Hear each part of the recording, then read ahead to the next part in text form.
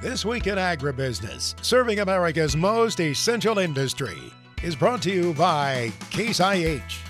Coming up on this weekend's broadcast, access to credit is among the concerns of those working in Washington on the behalf of farmers. Oh, and that organic crop market. It's not hot as a pistol anymore? Hello, everyone. Welcome to the broadcast. Yes, Mr. Mike Pearson is away this weekend, so they brought me back in here. Mike will check in just a few minutes. He'll have a report from the Organic Crops Summit held in California this past week, and there's a lot on their agenda. Speaking about a crowded agenda in Washington, of course, they went ahead and extended the Farm Bill, but there's much more that they are devoting attention to these days. We heard about that with a man with the American Bankers Association. Ed Elfman talked with us about everything that's a concern to his group, especially that area of credit. I asked Ed, how do you get things done? How do you accomplish anything these days, especially in the sector of agriculture, trying to work in a very divided Washington? You have to build relationships. That's such a big part of working in D.C. Get to know people, get to understand where they're coming from. And then the beauty of working on agriculture in D.C., people are from everywhere in the country and have different interests. Go talk to a California banker. He has a very different world than my bankers in North Carolina or bankers in Illinois. So it's a fun part of the life, actually, to get to know all those different parts of ag. What are some of those issues hanging out there yet that need to be tended to, especially as we look toward 2024? So when we look at Farm Bill and things going on with Farm Bill, we just had a one-year extension come through, which is fine, right? At least we got some certainty for the next year, especially on the loan program side. We need the certainty. What we're looking at getting into a long-term Farm Bill is increasing the guaranteed farm programs at Farm Service Agency, both on the ownership side and the operating side, because the cost of agriculture continues to go up every single year. I don't know if it's ever gone down. Let's be honest about where we're going with ag and what it looks like. So from a banking perspective, increasing the guaranteed loan programs makes a lot of sense. Additionally, that helps our beginning farmers. Iowa and Missouri are trying to set new records for what it costs to buy land every single year. Used equipment costs as much as new equipment.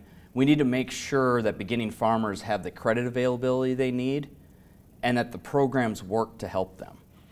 We do still see some first-generation farmers out there, and I always, my eyes always open wide, I think, when I see somebody, meet someone of that nature. They tell me, hey, I'm a first-generation farmer, because I know how difficult it is to get started, and there are some things that we can do at the national level to help them.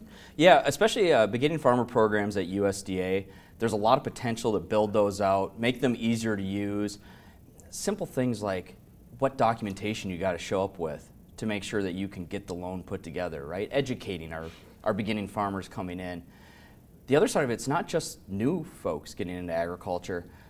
Look at things like the farm was put in a trust, and now there's 20 people involved in the trust.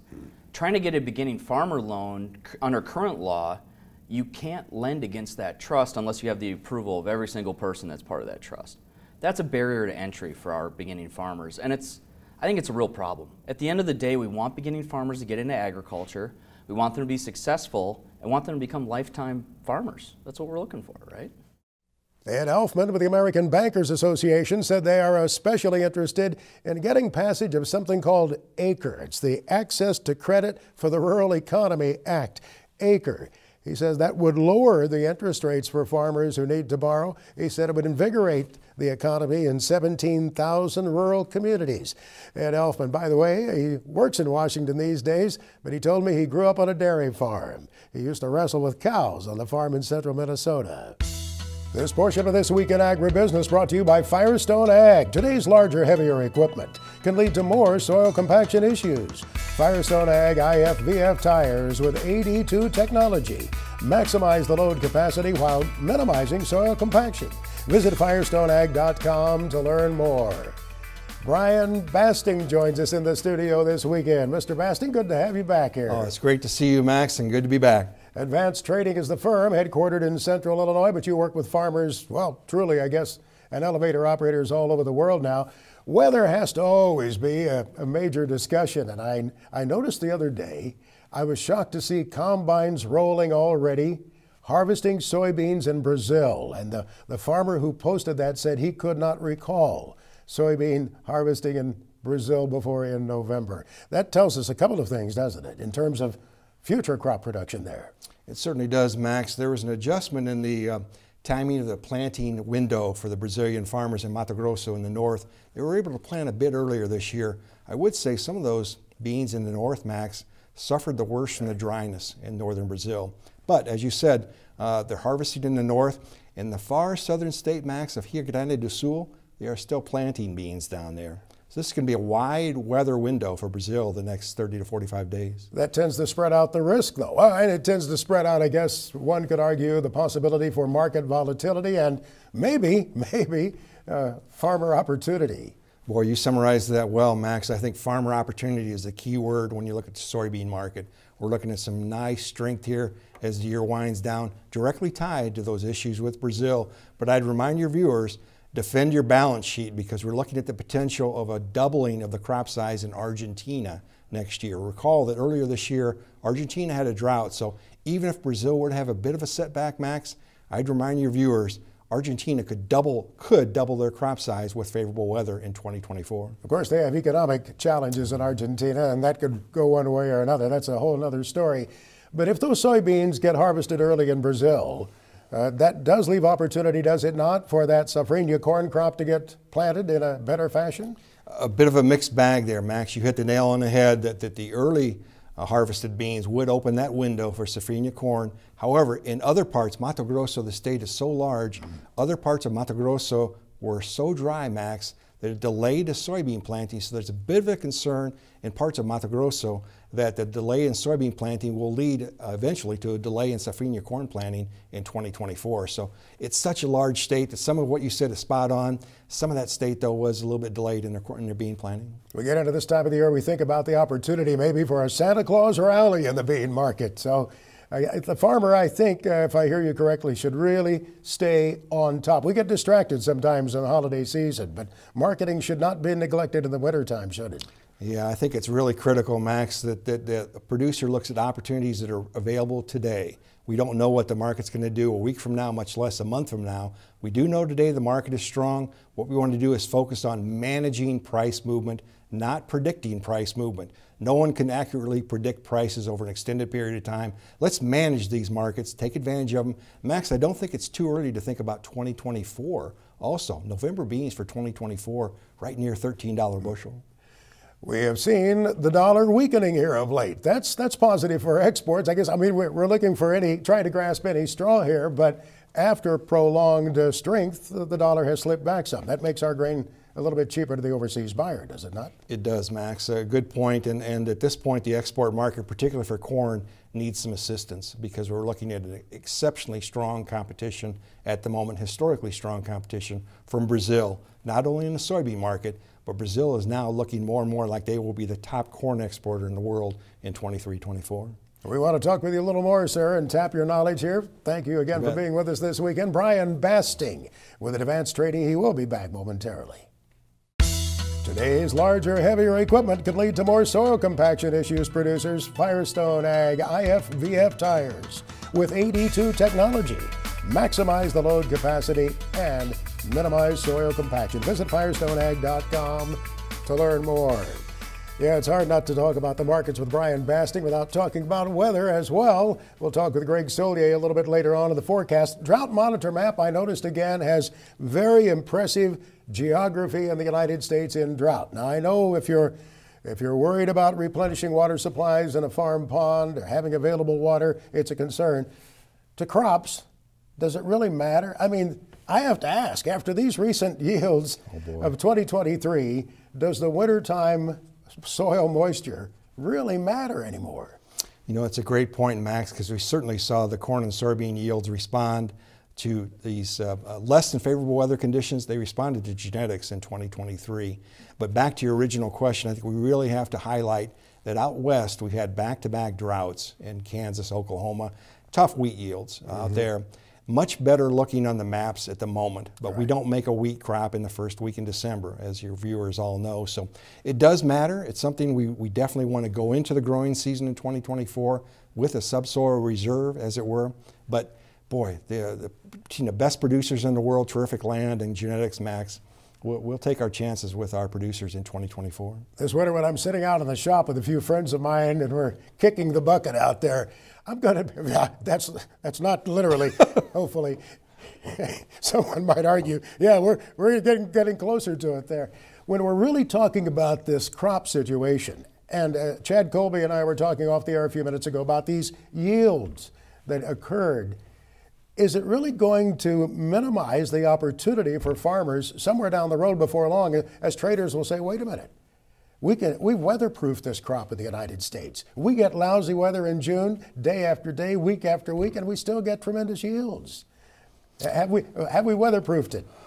It's certainly something to be aware of in the context of the yields being the crops being much more resilient than they were 5, 10, especially 15 years ago. However, I'd remind the viewers, Max, that the world markets now are so closely tied to price, whether it's what's happening in South America, whether it's what's happening in the Black Sea, whether it's what's happening in China. There are enough variables around the world, I think, Max, that price volatility, I think, is going to be with us for a while yet, and consumption continues to rise too. You talked about those standout events that have occurred, and we can think about one, I guess, in about each of the last 4 or 5 years. What do you tell that farmer who's saying, all right, I'm holding on, there's going to be a big one in 2024, I'm just waiting for that one? What do you say to them? I think waiting may be a key word there, Max, and all we know today is what the market is offering. And the market is offering near $13 bushel for new crop beans next fall, a tad over $5 bushel for new crop corn for next fall. The price insurance period in terms of crop insurance will not be established until the end of February. So we still got basically 90 days here where the markets can move. And what I'd remind your viewers is there's always that possibility out there, but let's look at what the market's offering today. Let's avoid painting ourselves into a corner, give ourselves some upside, but opportunities can be present sometimes when we least expect them, Max. So yes, that's always a possibility. You want to avoid painting yourself into a corner, marketing flexibility, but always, Max, be on the guard to defend your balance sheet, because I think we're looking at potential for much larger crops, for example, in Argentina next year. So flexibility, leave the upside open. Perhaps, in my opinion, Max, a good way to do that was to be a purchase a put option. Yeah.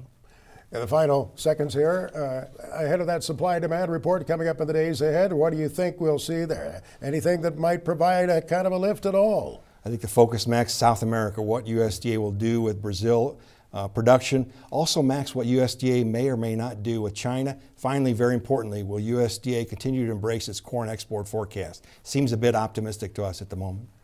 Good to see you as always, sir. Thank you so much. I know it seems early to say so, but everybody's ratcheted up the holiday. Merry Christmas and Happy New Year to you. Merry Christmas, Happy New Year to you and your viewers, Max. Thank you. Brian Basting with Advanced Trading. You can go to their website and see a lot of good information there, including Brian's weekly updates.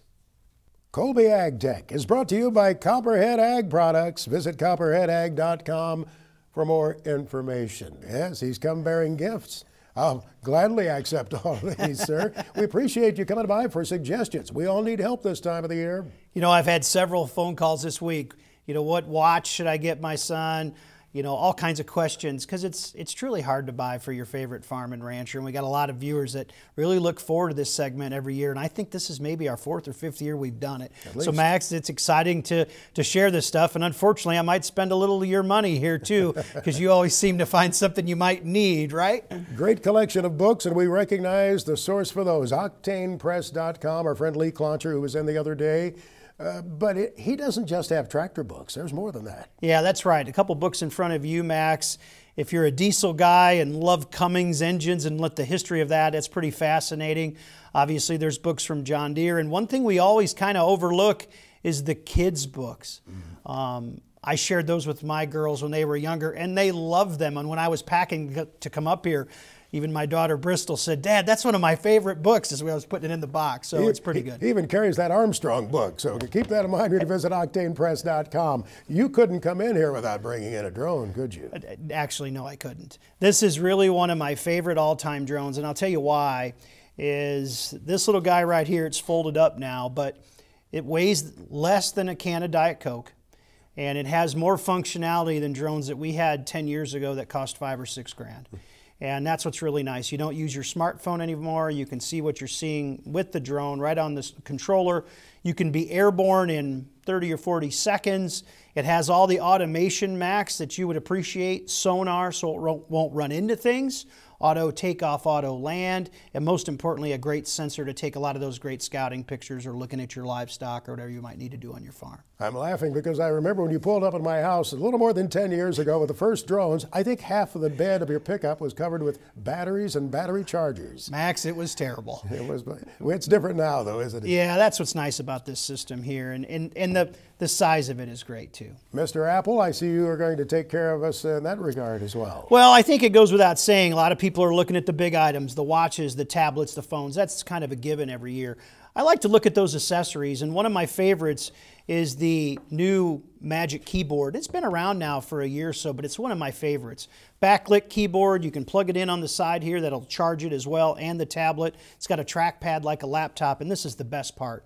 You don't need to do anything to make it work. It just magnetically clips on here. Same way with the new pencil, which is USB Type-C, so you can charge it there, or when it's hooked to the device, it can charge as well. And then you and I had this conversation recently. I texted you, asking you for advice. Bose has some real nice ones they're pushing, there's a lot of very great, expensive, very pricey. Well, all of these are a little salty AirPods. when it comes to money, but AirPods are great. In this newest version, it's got all the noise canceling and all the things we're used to, but it's also USB Type-C. So now it matches your phone, your tablet, it all ties together. And you have something there for this season for farmers getting the combine ready to stick away in the shed. Get it in great shape. Several posts on the social media recently have noted they want to have them nice and clean. You know, we've been fortunate over the years to share at Farm Progress Show and here on the show products from Protect Systems.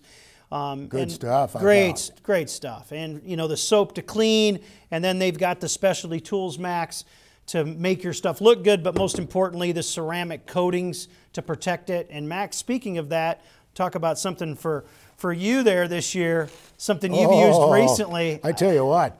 I have the most pedestrian pickup truck in our county. It's 10 years old. I use this stuff and it looks brand new. I appreciate it, sir. Wasn't hard to use Thank you, either. Santa. Thanks for coming in. What's their website? If you go to protectsystems.com. Protectsystems.com. Appreciate you so much. Happy holidays to you and Jackie. Closed captioning for This Week in Agribusiness is brought to you by Pentair Hi-Pro, a global leader in innovative spray technology for farmers for over 75 years.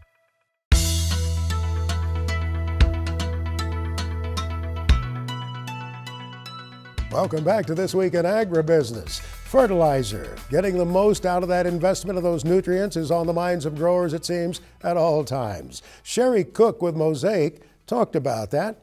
She visited with Mike Pearson. Sherry, the fertilizer industry has been interesting over the past 2 or 3 years, to say the least, but that's commodity fertilizer. There's a difference in this industry. Can you talk to us a little bit about how you at Mosaic view commodity fertilizer versus, say, performance fertilizers?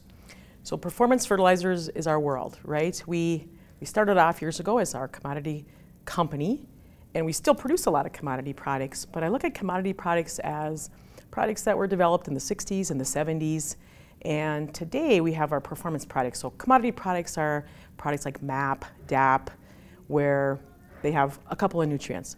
Our performance products, we've added extra nutrients to that for the grower. We're seeing more deficiencies throughout the world. So for example, Micro Essentials is one of our performance products that has sulfur and in some cases zinc. So we've added more nutrients to go out to the soil, to go out for that grower, so that we can get that higher yield is what we're ultimately shooting for.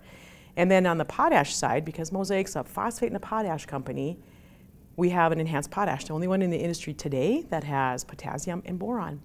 So it's how can we bring more to that grower and bring more to that soil profile. Sherry, that potash product, can you tell us a little bit more information? Yes, so our potash product is called Aspire, and it's the only enhanced potash product on the market today, and it's potassium, and it's enhanced with boron. So boron is the #2 most deficient micronutrient in the world today, and so we're trying to help our growers fill those needs that they have in the country. So we think about farmers getting that fertilizer applied, they've got their cycles, they've got everything they do to make it happen. What should they be thinking about as they're looking more long-term for full season, really, fertilization? Right, and we address those issues because one of the things that we try to address for our growers and for our customers is how can we have that season-long feeding, because that growing plant, let's just say corn, for example, or wheat, it's taking in nutrients all year long. So it's not just getting it on in the spring and then we get a bunch of rain and we lose our nutrients. Our goal is to have that season-long feeding, that complete crop nutrition. And so with microessentials, for example, we have 2 forms of sulfur. And those plants take up sulfur throughout that entire year. And so we have sulfur throughout that first part of that growing season, and then again throughout the second part of the growing season. And we see the same thing with our Aspire, with our potash product. We have 2 forms of boron in every single crystal, every single granule. And so that helps us ultimately maximize our crop and our yield. And so having that nutrient availability there throughout the season is a great win. It is, Sherry. Performance fertilizers, one way folks can achieve full crop nutrition all season. That's something you've been talking about. Where do you see it going from here? What's the next generation as you look out into the future? Lots of exciting things that are happening. And within Mosaic, for us, the most recent is dipping our toes, so to speak, into the biological world. And so it's been a buzzword for the last several years, and we've decided to make that investment. How can we better enhance the products that we currently have today? And it's difficult to develop new fertilizers, right? And I've noticed that in my 12 years with Mosaic is they don't happen overnight. And so with the biological side, we're enhancing what we have in the ground. So it's not just helping that fertilizer be more available, but it's also helping those microbes that are in the soil. And there again, how can we improve what we have today? Sherry, biologicals. This is a word we have heard a lot. As you mentioned, in the past couple of years, they're coming on fast. We're seeing major players in the industry adapt to biologicals. For those of us who maybe haven't been paying too much attention, what does it mean, a biological compared to a conventional fertilizer? What's the difference? So there are lots of biologicals out there, and Mosaic has focused on the biologicals that we can put into the soil that will enhance that nutrient uptake. That better crop nutrition is what we're aiming for. And with the biologicals that we have, 2 of the brand names today are BioPath and PowerCoat.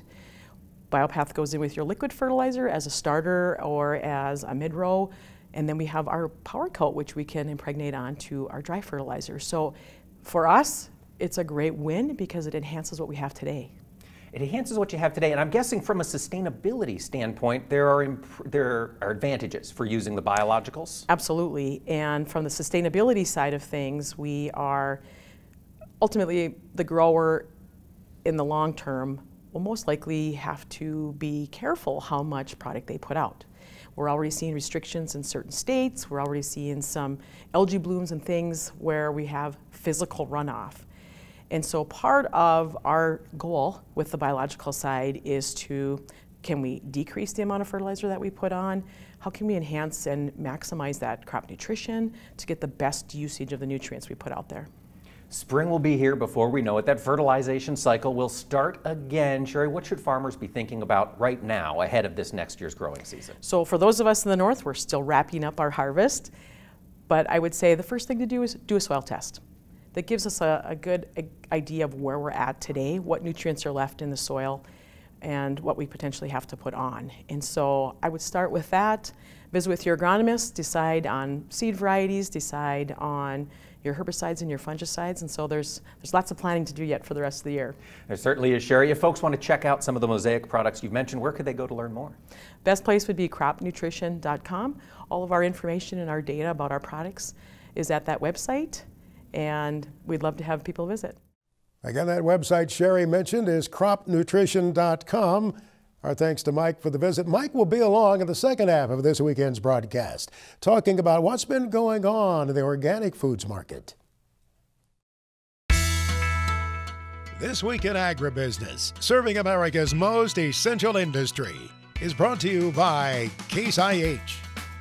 Welcome back to This Week in Agribusiness. It's a pleasure to join you again this weekend here. Mike Pearson has not been at the desk this weekend because he was traveling. He was visiting with a bunch of producers of organic crops at a conference in California where they were talking about what is happening these days, or maybe what is not happening, we should say. We're not seeing that continued dramatic growth in the market for the organic crops. Let's check in with Mike. Max, thanks for holding things down in the studio this week so I could come to Monterey, California to the Organic Growers Summit. 600 organic growers from across the western states gathered here this week to talk about the innovation and the changes in their sector of the ag economy. I had the chance to talk with Walt Duflock, the Vice President of Innovation with Western Growers, about why they've been a partner in this event for so many years. So we became the title sponsor of this show 4 shows ago. It's been a great partnership with Matt Seeley and the team.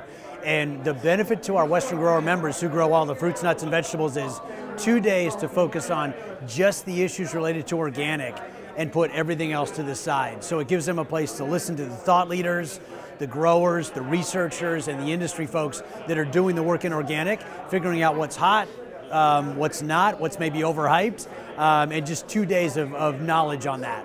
So in that 2 days of knowledge, you had a chance to talk to growers from across the state and country, probably. Well, what is on their minds? What's hot in 2023 for organic growers? I think there's a couple topics to keep hitting the top of the meter, if you will. Number one is what's going on with the organic growth rates. As an industry, you saw double-digit growth year over year in organic sales in the 2010s until about 2019. Since then, we've hit a flat patch for the organic category as a whole for about 5 years. Now, there's individual crop types like strawberries that continue to do well and some of the leafy greens, but organic as a whole has slowed down.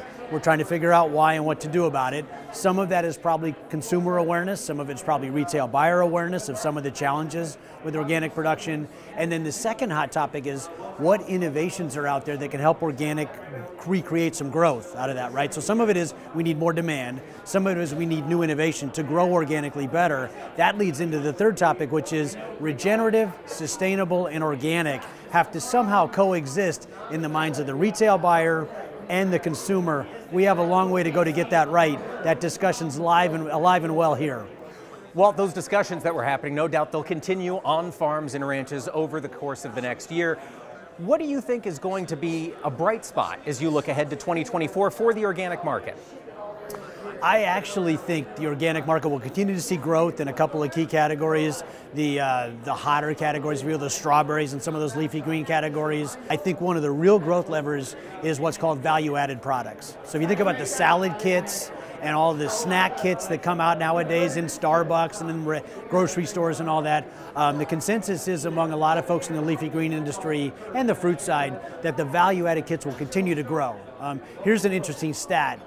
40 years ago, most of the lettuce left Salinas Valley as whole head product, and now that number's half and half. Half leave as whole head, half leave as bag salads. So that's tremendous growth in the bag salad industry. Taylor Farms, Fresh Express, Dole, and all the rest of them doing great work on packaged products. That's where we think the growth is in the value add side of the business.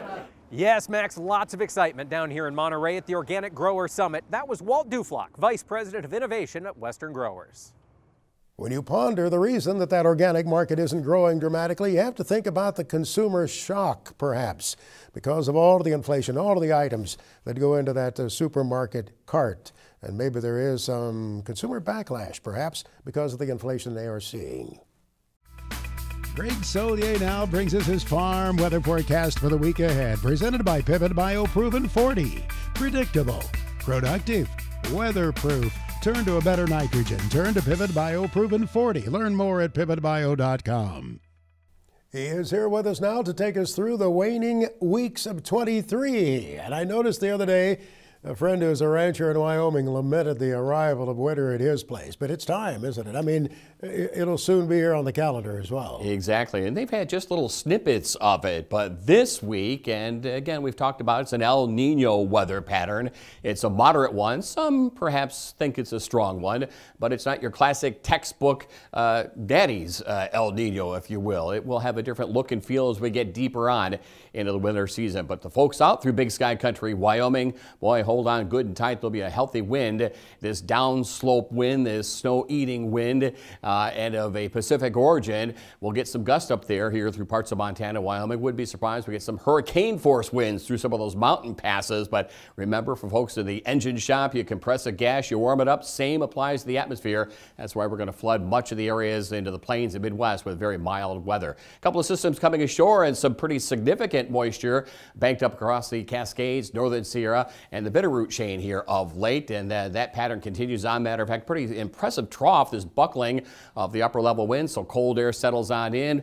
Moderate snow levels, but a pretty healthy rain system for Northern California, the Pacific Northwest, and snow across the Bitterroots, Northern Rockies. While you get into the northern plains, a couple of sprinkles and snowflakes, but a very, very mild weather pattern, well above average temperatures expected there for this week and beyond. Here's some signature of this El Nino setup, a little system down through the desert southwest into West Texas cotton. Arizona, about 85% of their cotton has been harvested. We're wrapping it up across the valleys of California. Note high pressure here, clockwise flow, and there may be a run of some Santa Ana conditions into Southern California through much of the week, with this weather system slowly making its way. A couple of sprinkles and snowflakes in the mountains of New Mexico, a couple of rain showers down in West Texas cotton. Otherwise windy, warm, and dry. The operative weather words, Max, for the plains. Need more rain in some of those drought areas, but a good go of it with outdoor work in mind. Yeah, I was looking at the drought monitor the other day. It looks like there's a little erosion of the drought in that Plain States area, Western Plains. Exactly, and still ongoing, especially through Nebraska, the worst of it, but we saw some rains last week down through Texas, Louisiana, and we're getting some worsening as well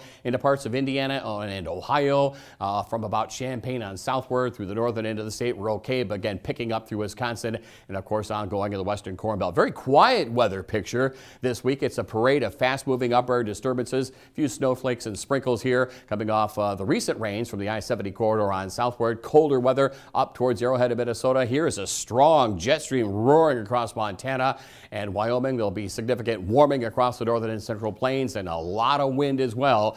And those mountain passes, again, will get hit pretty hard. Very windy, mild weather for the upper Midwest, western Corn Belt, back into the areas of the Ohio Valley. Opportunities to hopefully put a wrap on harvest, where we're delayed here still through Michigan and Ohio.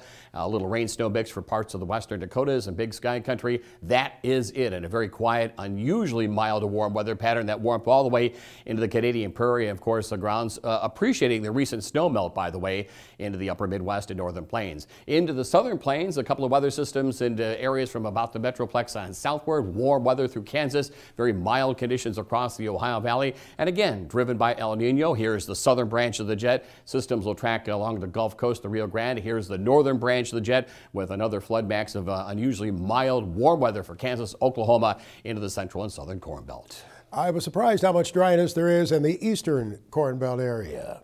Exactly, and we've had some recent rain and snow into Michigan, but again, some worsening's been noted through parts of Indiana and Ohio. Not a lot expected here for this week. I think with time, as we get deeper on into the winter season, typically you think that El Nino, warm and dry, maybe a different story, I think, later on this winter season. If you're looking for winter, here it is across the northeast of New England, early portions of the week, where the weather system's skedaddling out of the Corn Belt into the northeast of New England. Here's a warm front through the Plain States areas and western Corn Belt, windy, warmer, milder, drier, and again, some opportunities to wrap it up on harvest, we think, through Michigan and Ohio. Again, through Texas, the Gulf Coast, in through Florida, a couple of El Nino-driven weather systems here. A couple of stray showers for the eastern Carolinas. Nice to see last week's rains through Texas, the Delta region, and the lower Mississippi Valley, where there may be a couple of more scattered showers down there mid to late portions of the week. Otherwise, high pressure extending from the Ozarks into the Carolinas.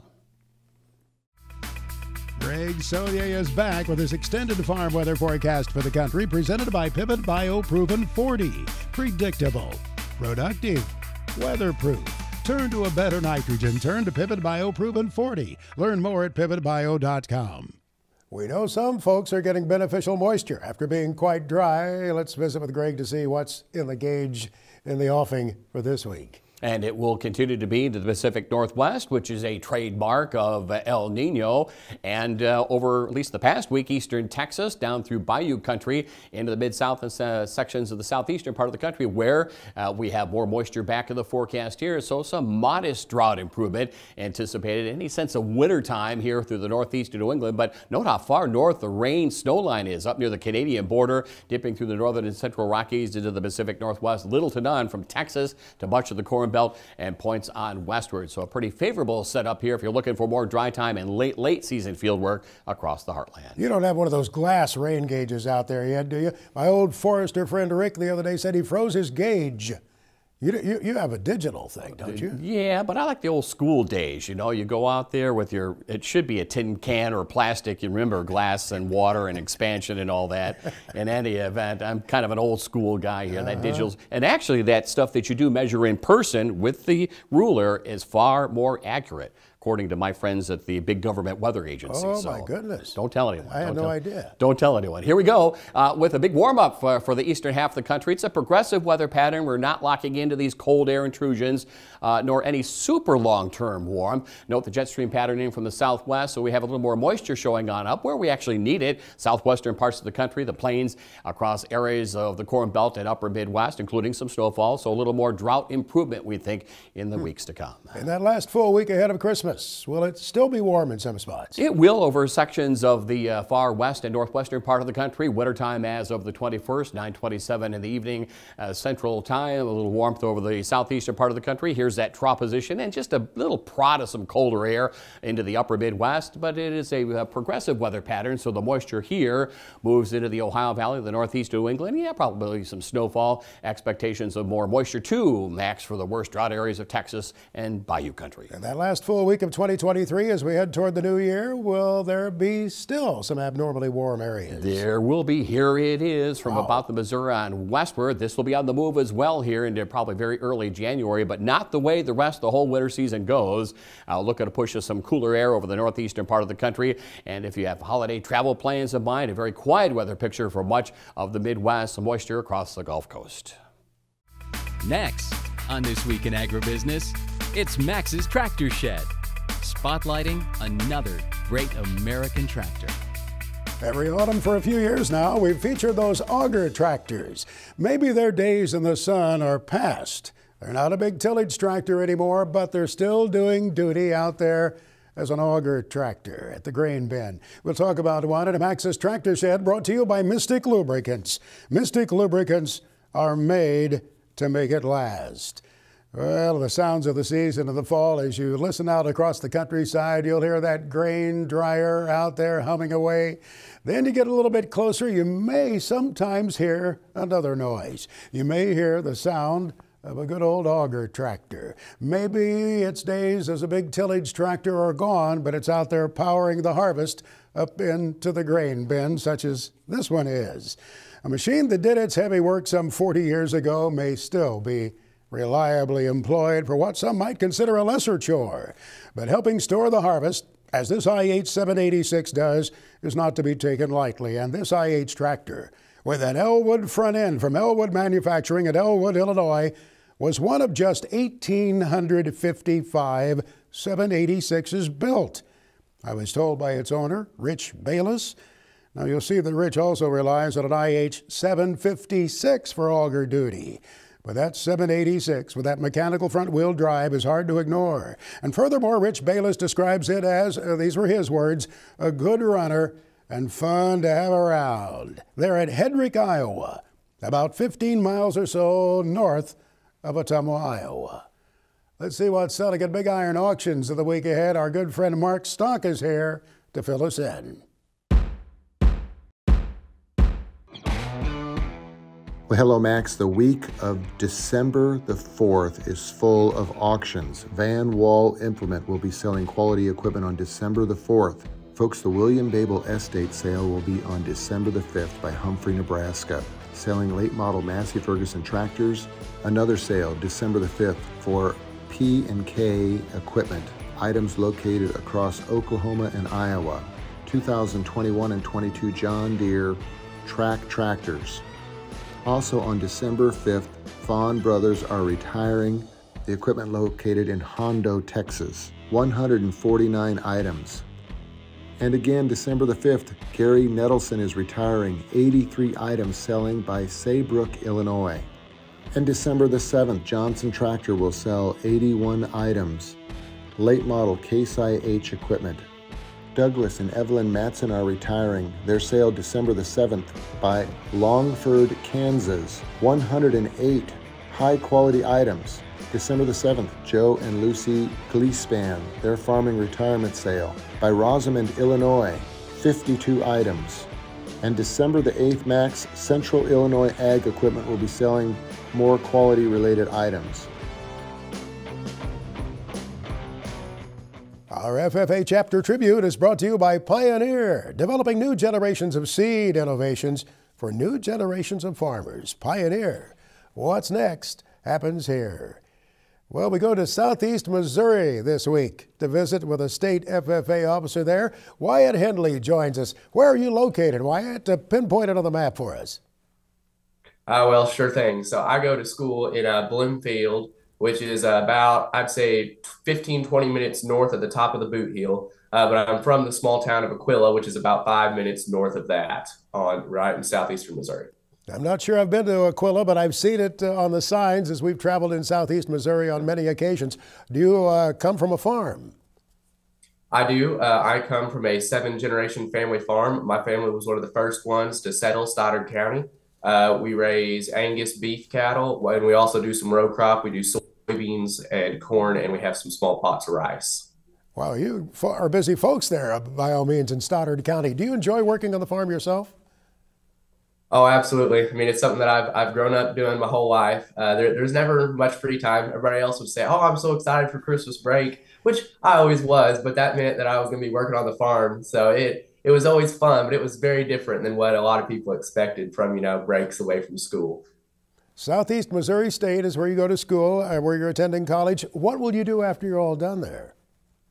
Well, right now I'm double majoring in agribusiness communications and agribusiness plant and soil science. And I would like to maybe go get my master's degree at a larger university. And then I would like to work in promotion in maybe commodities. So work for Missouri soybeans or Missouri corn and be able to promote and advocate for Missouri farmers on a larger scale once I get done with the FFA. Those commodity groups in your state do an excellent job, and who knows, there may be a role for an excellent young person to come join them in a few years. We appreciate your joining us this weekend, Wyatt. Good luck to you. Best of luck. All right. Thank you so much. Wyatt Hendley. He's State Vice President for the Missouri FFA from the town of Aquila, Missouri.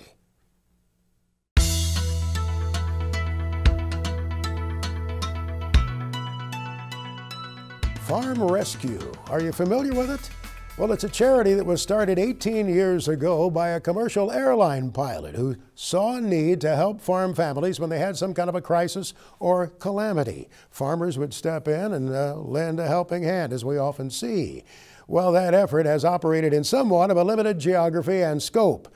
Now there will be a boost from Wiffles Hybrids, the seed corn company. Jill Carlson visited with us about that. Our employees, our seed representatives, and our customers have really put their arms around this and helped raise awareness for farm rescue in their communities. How do your seed sales factor into this service effort? Sure. Is there a link? There is a link. Our seed representatives are so entrenched in the communities, and they're some of the first people that hear about farm families going through an illness, an injury, or even a natural disaster. And so they want to make sure that these farm families have the help that they need. So they're reaching out directly to Farm Rescue or direct to the families to make sure that they know Farm Rescue is there to help harvest, plant, or even feed livestock in some cases. They're making sure that these farm families know that their help is there if they need it. Every farm family has been in one of those seasons when something happened and derailed what had hopefully been a tremendous harvest. And so I think many of your customers no doubt can identify with that. Absolutely. And it's one of those things, we are all active in our farming communities, and we know that farm families help each other out when there's an illness or injury or something like that. But when push comes to shove and things have to get harvested, things have to get planted, we can't always be there to help, and that's when Farm Rescue comes in. So we've also been helping, not only from an awareness standpoint, but making sure that people are signing up as volunteers because they need volunteers, especially in new areas like Illinois. And also, donations. It also takes money to make sure that the volunteers have the funding that they need to be at these farm cases. So we're really proud of the efforts so far. We've had 17 farm cases in our marketing area since partnering with Farm Rescue in July of 22. We've also helped increase volunteers to over 400 volunteers in the Central Corn Belt, and donations are up too. So we're really proud of the efforts so far, and we're going to keep plugging and making sure people know that Farm Rescue is out there. Farm Rescue, it is called. Joel Carlson with Whiffles Hybrids talking about their boost to farm rescue. You know, in this country, somewhere every week of the year, you see farmers lending a helping hand to neighbors. Whenever there's hospitalization or a death in the family, it happened just this week. I tweeted about it the other day on my Twitter account at Max Armstrong. Farmers from 3 counties in northern Indiana, LaPorte, Porter, and St. Joseph County, came together to help a farmer in the hospital. Jerry Leininger's last 140 acres of crop were still standing in the field. Farmers showed up with combines, 24 grain trucks. They brought in his crops in just about 3.5 hours. Those farmers learned by the end of the day that Jerry had passed away. But one comment that you heard from those farmers was that he would have been there for them, and they were just showing up to help his family in a time of need. On your calendar, we're looking forward to later on as we wrap up this year. We'll be bringing you our annual Christmas show. That'll take place the weekend of December 23rd and 24th as we go to visit some churches in the heart of the country. 1 week later, we'll wrap up 2023, visiting with the folks from Big Iron, talking about how things are selling, talking about what's going on to the value of land and equipment, and if that's something that's in your future, an auction, you might want to keep some things in mind. We hope you'll join us for those special broadcasts.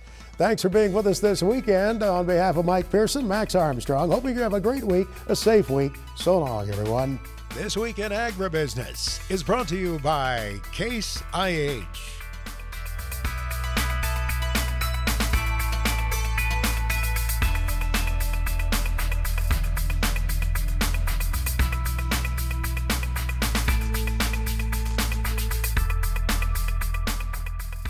This Week in Agribusiness is produced by Omax Communications in association with 22 Creative Group. We invite you to visit us online at agbizweek.com.